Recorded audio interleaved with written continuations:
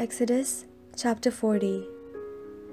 The Lord spoke to Moses, "On the first day of the first month, you shall set up the tabernacle of the tent of meeting. You shall put in it the ark of the covenant, and you shall screen the ark with a curtain. You shall bring in the table and arrange its setting, and you shall bring in the lampstand and set up its lamps. You shall put the golden altar for incense between the ark of the covenant, and set up the screen for the entrance of the tabernacle.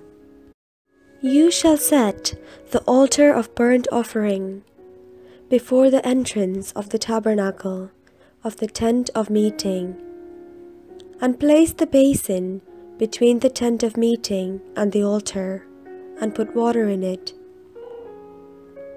You shall set up the court all around, and hang up the screen for the gate of the court.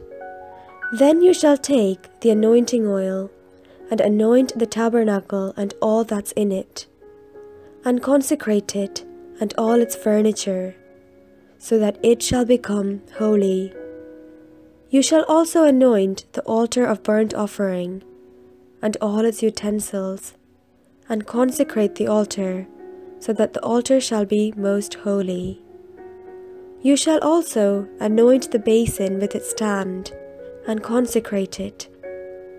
Then you shall bring Aaron and his sons to the entrance of the tent of meeting, and shall wash them with water, and put on Aaron the sacred vestments, and you shall anoint him and consecrate him, so that he may serve me as priest.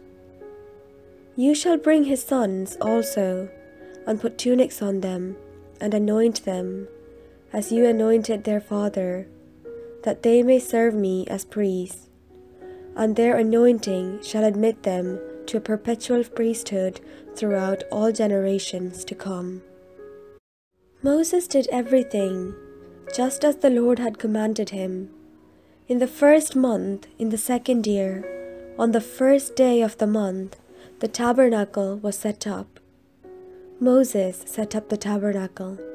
He laid its bases and set up its frames, and put in its poles and raised up its pillars. And he spread the tent over the tabernacle, and put the covering of the tent over it, as the Lord had commanded Moses.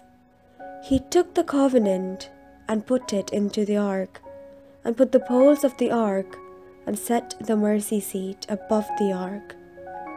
And he brought the ark into the tabernacle, and set up the curtain for screening, and screened the ark of the covenant, as the Lord had commanded Moses.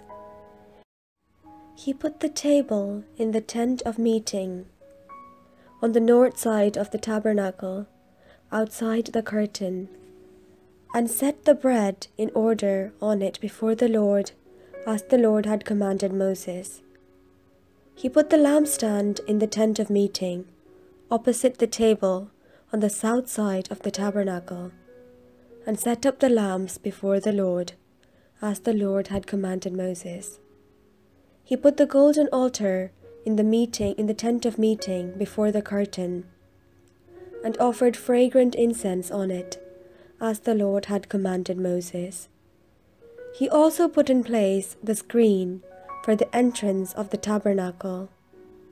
He set the altar of burnt offering, and at the entrance of the tabernacle of the tent of meeting, and offered on it burnt offering, and the grain offering, as the Lord had commanded Moses. He set the basin between the tent of meeting and the altar, and put water in it for washing, with which Moses and Aaron and his sons washed their hands and their feet. When they went into the tent of meeting, and when they approached the altar, they washed, as the Lord had commanded Moses. He set up the court around the tabernacle and the altar, and put up the screen at the gate of the court. So Moses finished the work. Then the cloud covered the tent of meeting, and the glory of the Lord filled the tabernacle.